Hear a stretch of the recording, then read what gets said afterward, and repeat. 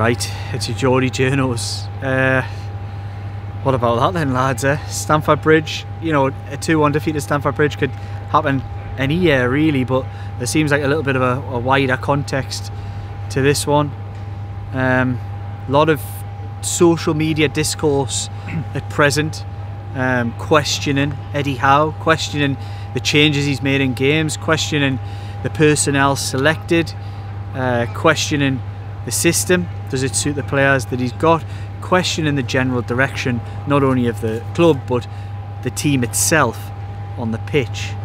Come to you first, Dom. What's your thoughts firstly on the game, and then secondly on what you're hearing and seeing on social media? Because I think it's fair to say that this is probably the most questioned I think Eddie Howe's probably been in his 2.5 years at the football club. Yeah, I think that's a fair assessment. On the game itself, Newcastle started terribly, I thought. Went behind, or we thought they went behind. Got away with one with the VAR decision, then did go behind. Poor. And then got a bit of a foothold in the game, but Chelsea always looked like they could take things up a gear and score a goal or make things happen. And I think they would deserve winners in the end, although there was probably 1 or 2 moments where Newcastle will look back and go, we should have done better there, we could have scored there. Alexander Isak's chance being one of them. But having spoke to Eddie Howe after the game, I would echo a lot of what I'm seeing from fans on social media. I'm not seeing the same game Eddie Howe's seeing, I don't think. Yeah. Because Eddie Howe's saying that was a game between 2 good teams, really close fought, a lot of good things I saw from my team today, happy with the performance.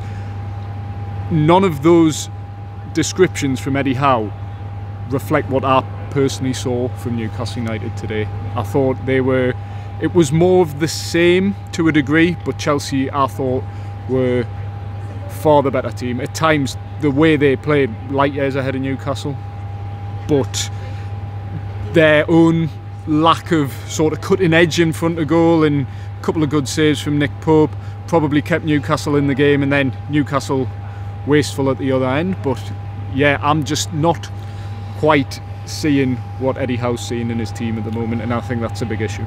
I think that's a fair comment, that.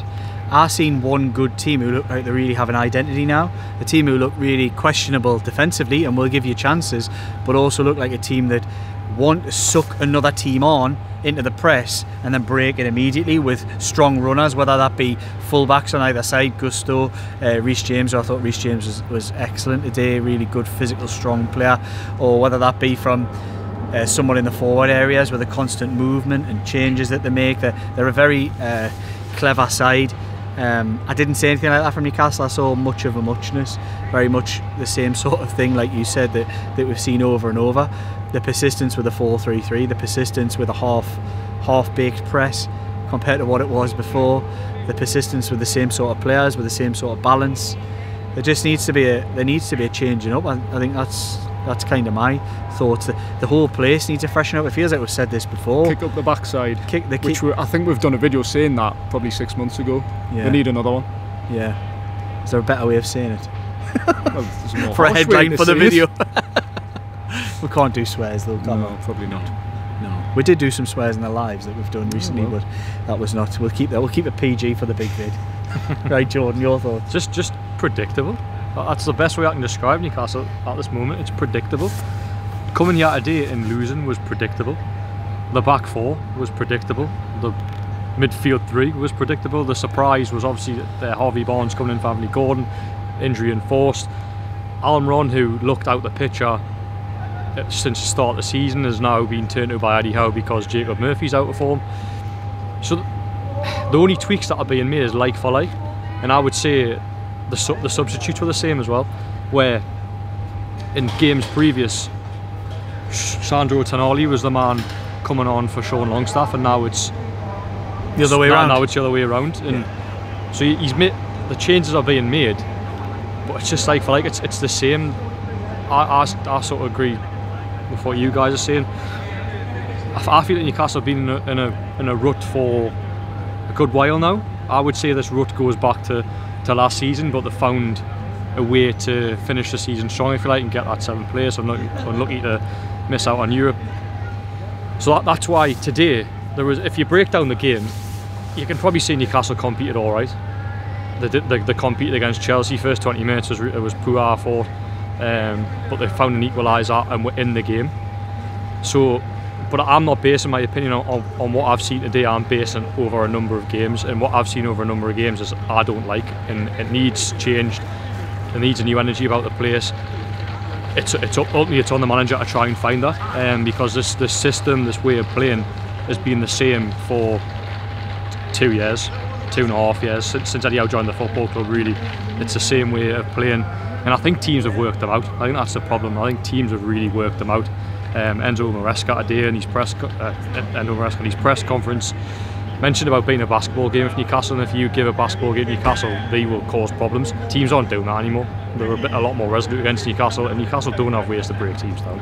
So it's predictable, and I would go as far as to say as well, I think it's boring. I think the way Newcastle have become out, I think they're boring at this moment in time.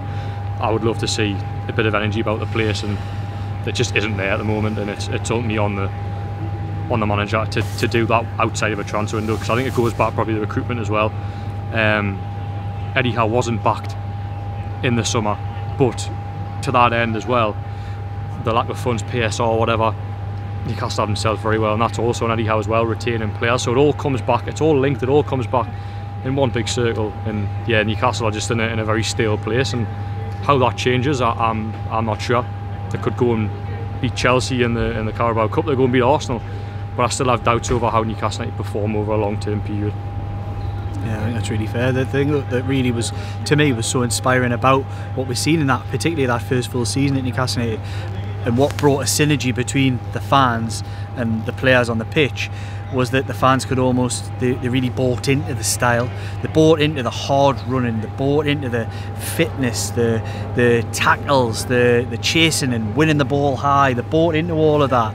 And it's so, that's totally divorced. That was a perfect marriage in many ways. Yeah. It was something fans could really be like, come on, get in, get stuck in. Whereas now, it's a total divorce. They're so far removed from anything like that, and I think that's what we're seeing between the fans now, who are to this point, I think, have been really restrained and quite loath to be reactionary and jump on the manager or jump on the players. I think they've been really restrained and respectful in that manner. But I think we're starting to see a little bit of a tipping point. I thought there was a little tipping point last season. You may agree, you may not agree. I thought that West Ham game, halfway through, Newcastle went on to win 4-3. Yeah, when they were 3-1 down. When they were 3-1 down, I felt the crowd was ready to turn then. And I think anybody who was there, who knows it, is revising history if they don't agree, because it was there, it was tangible, you could feel it, you could hear it.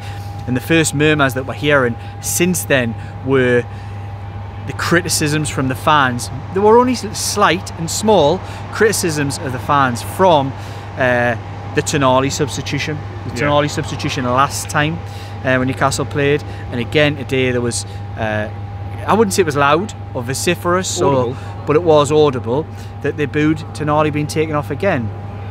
And I think people are getting to the point where they're sick and tired of the same recycled, you said it before, it's gone from 60 minutes Longstaff, 30 minutes Tonali, to the other way around, 60 minutes Tonali, 30 minutes Longstaff. I think there's big question marks about lots of parts of this team. I don't think Nick Pope's performing at the levels that he has done in the past. I think he's looking slightly laboured in some of his movements. I think he was very, very poor for that second goal today. I look at Tino Livramento in this game, and I think there's huge defensive lessons that he needs to learn as a young player, and he's having to learn it against the best teams at the highest level. I think that's slightly problematic. Lewis Hall, for me, was probably Newcastle's best player at Stamford Bridge against his old team, put a great showing against his former Chargers. However, as excellent as I think he is, he's also a player learning at the very highest level and still makes little errors where he tries too hard. He's pushing for things to happen in defensive areas when he just needs to take the easy option sometimes. That goes to the two centre-halves as well.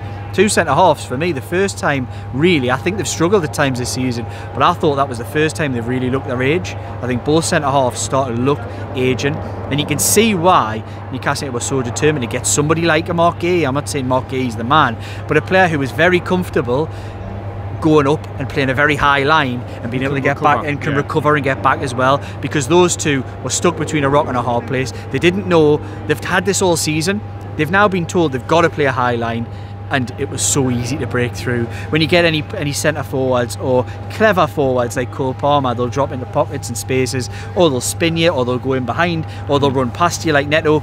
It was too many questions Newcastle did not have the answers to. That's a problem. They're missing a central defender who can do that. They've needed that for a long time. I remember saying to you guys when we didn't even do the Geordie journals, Newcastle United in that first season of finishing the Champions League arguably had an ageing, slow back four. They've not really done much to it, really. Yeah. Centre halves, two of the two centre halves definitely haven't improved. Yeah, no, they haven't improved that.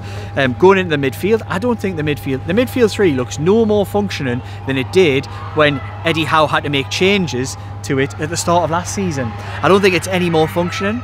I think Tonali with Joe Linton and Bruno want to play in the same spaces, leave gaps behind them. They all have an attacking mindset. They all have very different skill sets, but it just isn't a functioning unit in my opinion. And that comes down to the manager. Then I go into the front three. It was missing. Look, we can't get away from this. It was missing Anthony Gordon. He's a massive miss to any team, and he would beat any team in the Premier League. However, Harvey Barnes, and we know this, has been champing at the bit to get chances in this team. You're given an opportunity today to go and grasp, and I think we've seen the limitations of Harvey Barnes. I'm not sure Newcastle United fans, they certainly didn't seem ready to have conversations about Sandro Tonali last week.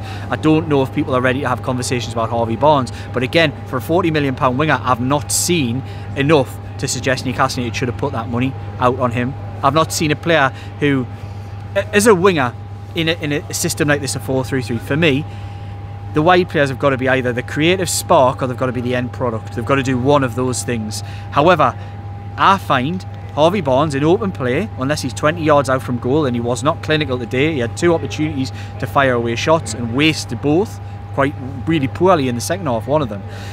He stunts the progress of the team more than he actually adds to it. That's just my opinion. That's judging what I've seen this season. That doesn't mean I don't think he can't be a good player, or we're maybe not seeing the best because the team isn't playing very well. So, you know, we're probably not seeing the best of these players. That's probably fair as well.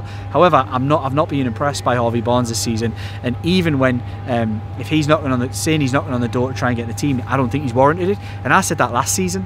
I didn't think even when he was fit and available, he was doing enough to make sure he had a place in the team. Alexander Isak, I think at the moment's trying too hard. I think he's been more involved in the last 2 games than he has been ever, and you almost didn't want him to be involved today because he was the most influential player on that football pitch today for all the right and wrong reasons.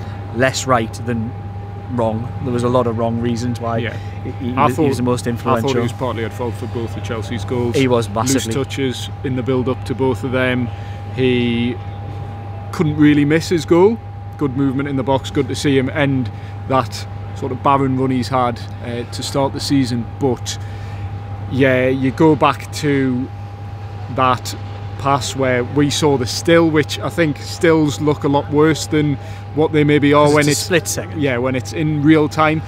But you've got Joe Linton, you've got Sean Longstaff goal gaping, and it goes back to what you're saying. I think he's overthinking it and trying too hard. Alexander Isak last season passes that ball to Joe Linton because he's already got goals in his bag. Or just gets a shot away. Yeah, I think he puts it in the net. Possibly, yeah. There was another one in the first half as well where he got played in and he takes a touch and messes up the cross.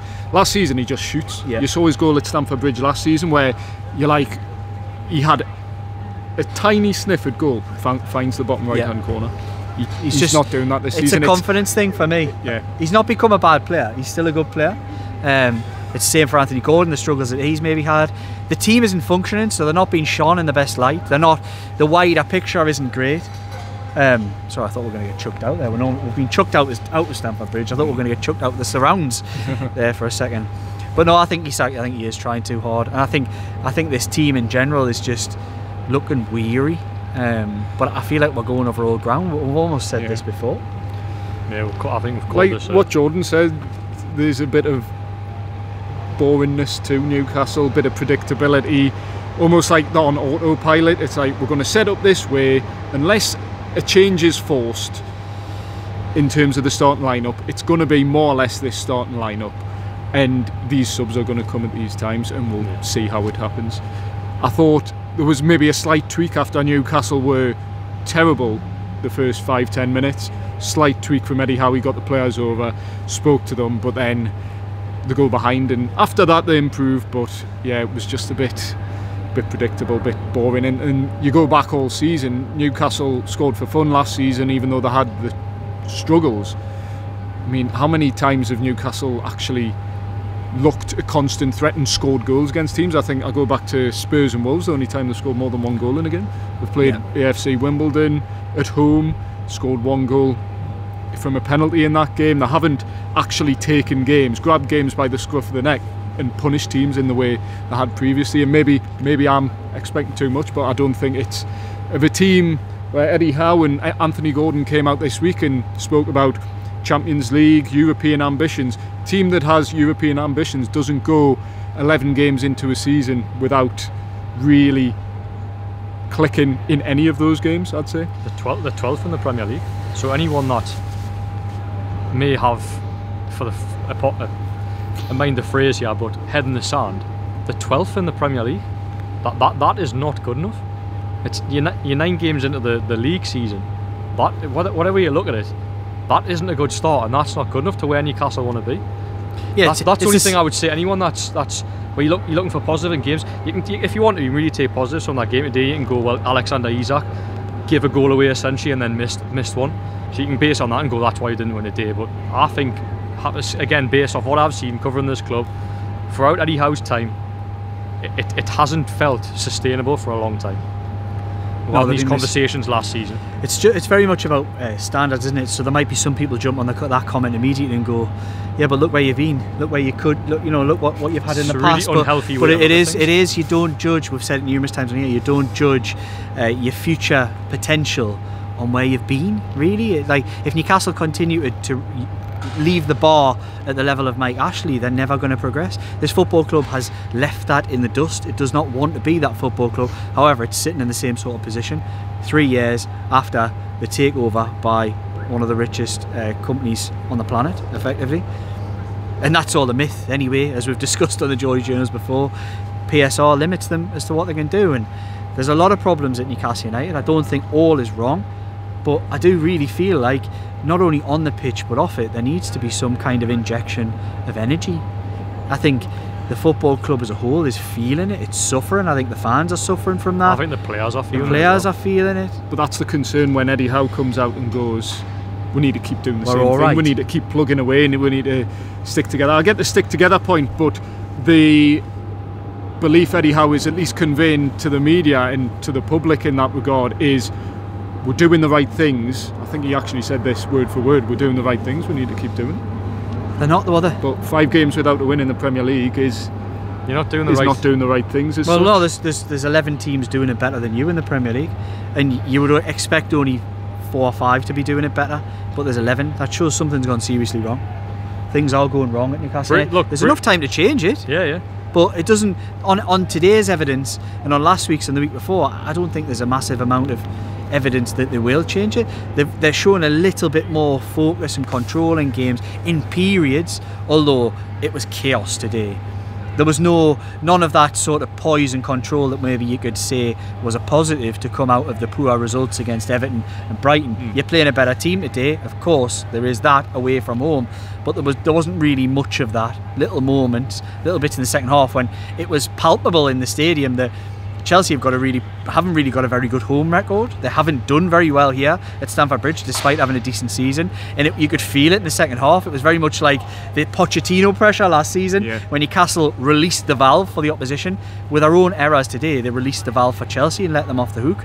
That isn't a great Chelsea team that isn't performing great, but probably will be one of the better teams in the Premier League. So it's a really difficult one to judge in that respect, but I never felt like Newcastle United were in it. I never felt they were really going to beat Brighton last week. I never felt like they were going to beat Everton for everything they had, and that's the last 3 games against teams in a spectrum all over the division to say where Newcastle United are, and I think they probably are where they deserve to be. And the way they're going now, you'd say a good season. They'll finish where they finished last season. That would take a good season because of the teams that are around them and the teams who are performing to a much better level. And I go back to that thing, where you said worked out. I think they have been worked out. I think they were worked out by one team the first season, Aston Villa, then they were worked out by many more last, And this season, every single team in the Premier League knows how to play against Newcastle United. They're not going to allow them to do. They've become flat track bullies. That's essentially what they are, aren't they? They'll do it at home when the conditions are fair, but give them a turn and pitch at Stamford Bridge, they can't do it. Yeah. That's why we get the passes. He was so you guys are talking there, and I showed him my pass. He mustn't believe you still had a pass. Yeah, you haven't got a believable face, have you? He gave us the thumbs up, and then he needed ours. He just wanted to be on. Just like should invite him on. He does, yeah. The security's view, Stamford Bridge security. Probably didn't see much of the game. But I think you raised a good point actually before the game, where we're talking about Newcastle, okay, 12th in the league, the 9 games in.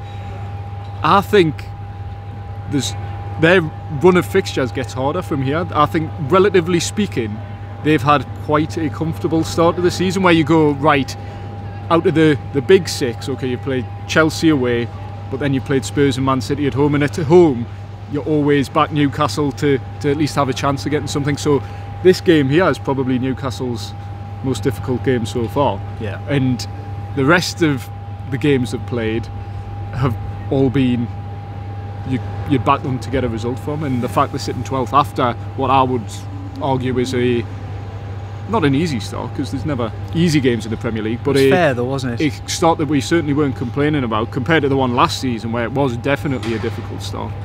And they're in a better place. That just shows they've regressed. They've not gone forward. Stood still. I'm going to say this. I'm really frustrated. Yeah, I know. I'm really frustrated with what I'm seeing from them. I'm really disappointed and frustrated. I've said from the beginning that Eddie Howe wasn't everybody's choice as manager. I think that's fair to say. That's not really trying to revise history.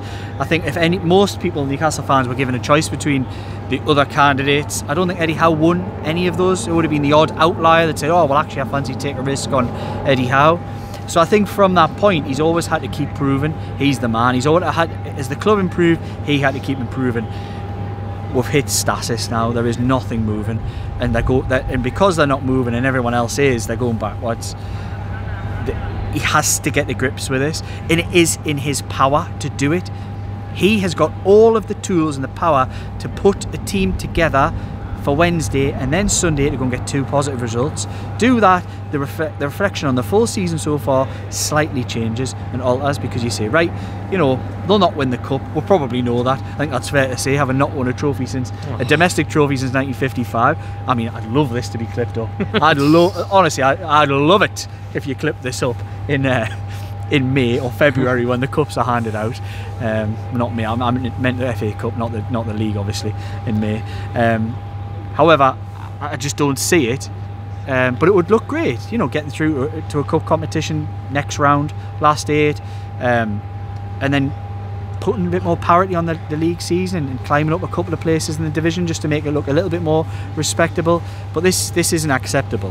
Where they are, this is acceptable for everything that's gone before this takeover, but the standards set by Eddie Howe, set by his players, set by the owners of the football club, they will all know this is not acceptable. So that statement can't really be criticised. There has to be an improvement. Will we see it? I think we'll have to wait and see. Yeah, our last video for Shots TV we spoke about is Eddie Howe under pressure at Newcastle United, and that was seen, because fans voted, as quite a divisive statement. Yes. I think it's becoming less divisive, and when does being under pressure become something more than that? I think it'll be, my opinion, I think when we go to Forest, which I think we're due a defeat at Forest, because the last 3, off memory, the Isak penalty, the Bruno one-man show, having been dominated largely, and the penalties win, I think Forest would be knocking on the door to beat them, and they're flying as well, and they're doing really well. So I think we're actually due with 2 ex-Newcastle players at the heart of it. No, I'm not going there. I don't want to either. Well, you're a big Chris Wood fan. I think they sold the wrong player. What? They didn't. They did. Well, in hindsight, I was going to say at the time, I thought selling Chris Wood was a good piece of business. Outrage if Newcastle had sold Callum Wilson instead of Chris Wood. Well, realistically, no, I'm just saying they should have sold both. Hindsight's That's the thing. They should have sold both. Hanging on to players who aren't good enough to play for the club, or underperforming in their positions, or aren't offering anything at all. The first one was unfair. The second 2 probably sum up Wood and Wilson. They should be getting rid of them. They should be moving them on. If there's players in this current squad, they need to move them on. That's been the biggest problem of Eddie Howe and everyone involved at the football club, is they've just not got rid of anybody.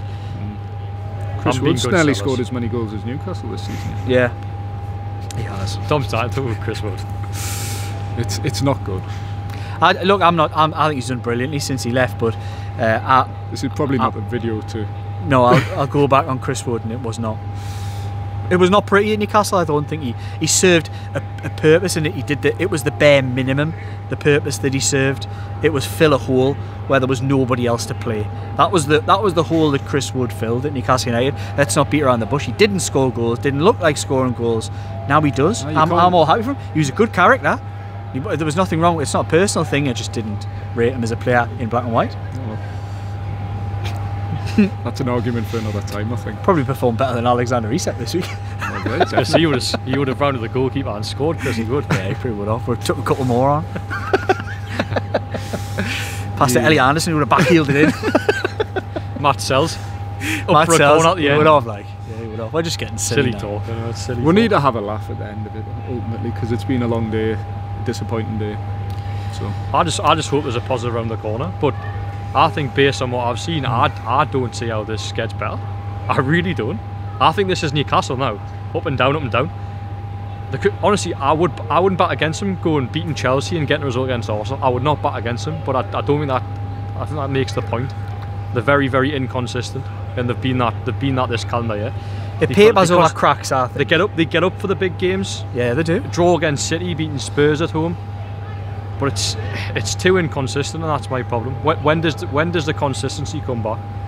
Based on what I've seen over the last since the turn of the year, I don't know. I think they're quite consistent. I think they're consistently mid-table the way they're performing. Performances I would say are inconsistent. Yeah. They are consistently performing mid-table, but performances have been either up and down because they can go and play against Man City and get a result. Yeah. But a lot of teams in the Premier League will think the same way, though. That's a mid-table mentality. Oh, on our day we can give Man City a game. And it was meant to be better than that by now, wasn't it? And it isn't. Like I said, that game that we've seen could have happened in any season, and the perception would have been very different if it had happened 5 years ago. It would have been a good result. It would have been like done all right there. Goal difference down. Yeah, it would have. But is that where we want to be? It's not where anybody at the football club wants to be. So as fans out there, you guys have to be better than that as well. You can't be judging the future success in Newcastle United on the past. It isn't the old Newcastle United, and nobody wants it to be. So they need to make sure they don't slowly regress towards that, which is what they seem to be doing now. Right, so should I run through the T's and C's? Yeah. Like, comment, share, subscribe, you know what to do. Click the bell if you like. If you do love all the Geordie Journals videos and you want them straight to the device that you watch us on, might be your TV, your phone, wherever it is. There's also a thanks button down here somewhere. You can click thanks, and of course we get donations. We put it into anything that we do. Sometimes we have to pay for little bits of away trips ourselves. We can't all get here on company's money. Sometimes we also have to pay for little bits of equipment, like this amazing mic up here. Hopefully. I think that would be deafening everyone. I know anybody with earphones, and I'm really sorry about that. And the lovely light that we had that Jordan didn't charge. So well, I did charge it. Throwing him under the bus. I did charge it. I had nothing to charge. Luckily we're under this amazing spotlight here outside Stamford Bridge. And I hope there was nobody with epilepsy in the video, because that was flashing a lot over my shoulder. That video that was going on. I did say yeah. But anyway, it's one of them. It is. Four Rivers Financial Planning. Yes. He's back. Oh, it's on. No, it's on. Is it going to die? Yeah, it's going to die. Oh, what a shame. Right. 4 Rivers Financial Planning for all your holistic pension and finance advice. Do check those guys out. If you haven't checked out our previous videos, we've done lots of lives recently. The live went down really well this week. Did one with Keith Patterson as well, so check that one out. Might well be another live this week. We'll see if we can get around to it, but there are a lot of games and things like that this week, so it might press conference Tuesday, game Wednesday, press conference Friday, game Saturday, so it's going to be a busy week on the Geordie Journal, so do keep your eyes out for everything that we do produce. We've done half an hour from Stamford Bridge. We'll try and get this over as quick as possible, but thank you everybody. Anything left to say it now. Let's go.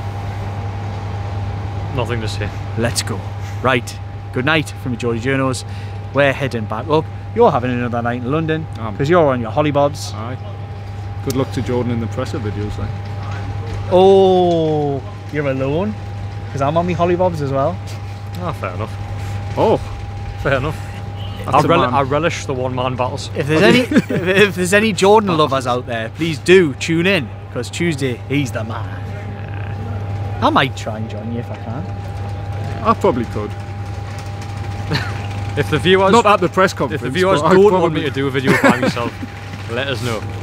We could meet up somewhere if you wanted to do. You know what? We might just do a video. Well, who knows? You never know what's going to come of the Geordie Journos. We'll always keep you guessing. It's the roll of the dice. But you do know you will definitely get 4 videos from us this week, so do stay tuned. Right, like, comment, share, subscribe. We're off home. Good night from the Geordie Journos.